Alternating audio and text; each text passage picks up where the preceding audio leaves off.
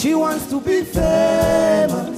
She wants to have lots and lots of money. Soar above the clouds. She wanna be free, like Nelson Mandela. Stand tall like a pyramid. So courageous. No place she'd rather be. Oh na na na, oh na na na. And there's no place she'd rather be. Yeah. Oh na na na. Live and die in Africa. She wanna live and die in Africa. Oh no no no no. Live and die in Africa. Oh, live and die in Africa. I wanna feel love. I wanna be remembered. I wanna go down in history and make my mama proud. The darker the berry, the sweeter the juice. Na sitoki nyumbani mwacha mila mtumwa. No place I'd rather go. Oh na na na, oh na na na. No place I'd rather go, yeah yeah yeah yeah yeah. I live and die in Africa. Oh no no no no no, I live and die in Africa. Oh yeah yeah, live and die in Africa. Oh, live and die in Africa. Live and die in Africa.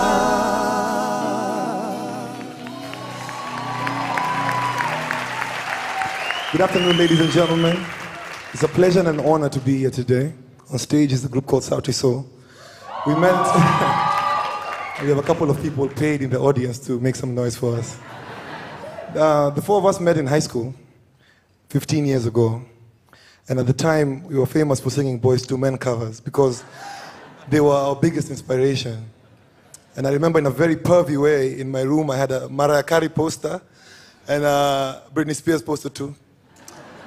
And I can't help but feel that times have changed because what used to be Mariah Carey in my room now, in a 15-year-old boy's room, is Tiwa Savage.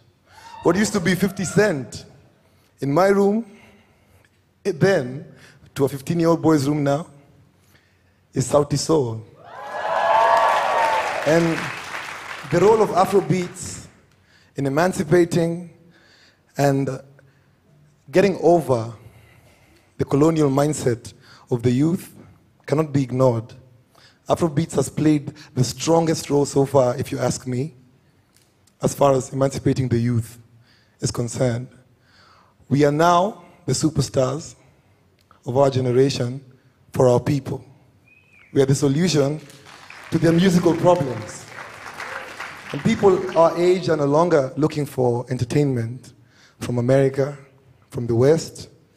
We are their entertainment, and they're priming us above any other form of art. In 2015, President Obama came to Kenya, and we had the pleasure of being the entertainment for the state dinner that happened at State House, Nairobi. And as we were performing, he jumped on stage with us, and together we did a cultural dance to a song that I want to share with you guys right now. And wherever you are, if you feel the music, dance. Ladies and gentlemen, Sura Yako. Nimekuchagua wewe, nikupende mama, sitaki mwingine, aishi usiniache, usinitende mama, usipende mwingine. Moyo wangu ni mwepesi, umenikalia chapati, nafanya vituko kama chizi we, ukupenda sitasizi. Moyo wangu ni mwepesi, umenikalia chapati, nafanya vituko kama chizi we, ukupenda sitasizi. Na sura yako mzuri mama, mzuri mama, mzuri mama, mzuri mama, tabasamu lako maua.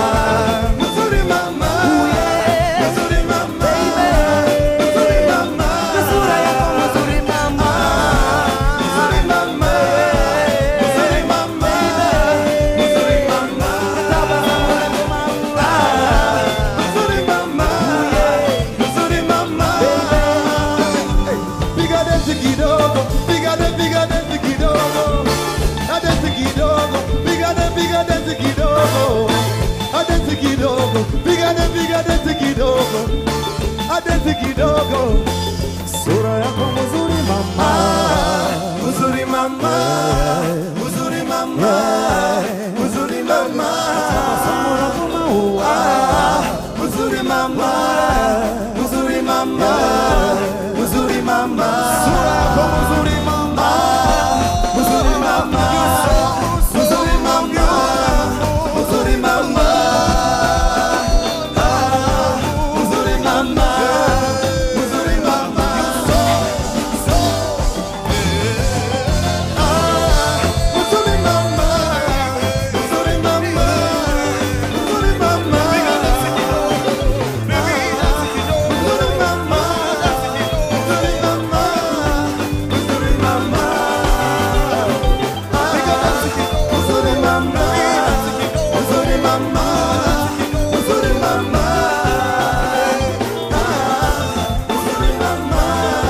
mzuri mama.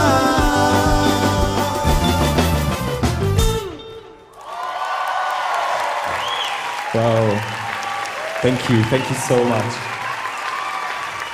So, Afrobeat is a force. It's a force in the world right now. Just last year, in the last year alone, Africa had songs in the Billboard charts. One Dance, written by Wizkid, performed by Wizkid and Drake. Unforgettable, French Montana. For those who know or don't know, French Montana is Moroccan. Artists who the world has normally considered as mainstream are now realizing they're late to the party. And they're knocking on the door, and because we're good people, we're going to let them in. When we look at an artist, Queen Bee herself, in brackets, Beyoncé. Beyoncé has African influence in her music. A couple of years ago in 2011, through YouTube, she saw these dancers called Tofo Tofo dancers from Mozambique. And she flew them over all the way from Mozambique till Los Angeles to teach her and her dancers the now signature dance moves that you see in her song, Who Run the World, Girls. Yeah? So, with social media and a vibrant African diaspora, more and more the world is dancing to our rhythm and talking our pidgin. Yeah? Thanks, Nigeria. We'll use that for across the board, yeah. Our next song, Kuliko Jana, had a viral video that was posted by Snoop Dogg, Neo, Talib Kweli. And the general feedback of this song, especially in the black community in the United States, was that this song gave them a feeling or a sense of spiritual repatriation. So, ladies and gentlemen, Kuliko Jana.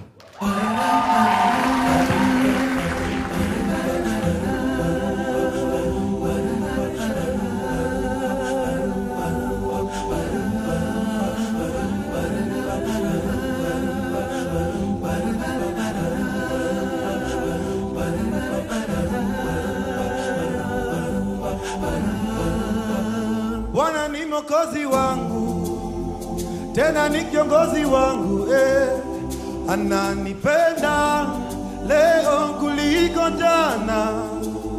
Baraka zake hazikwishi, si kama binadamu abadiliki, ananipenda leo kuliko jana, kuliko jana, kuliko jana.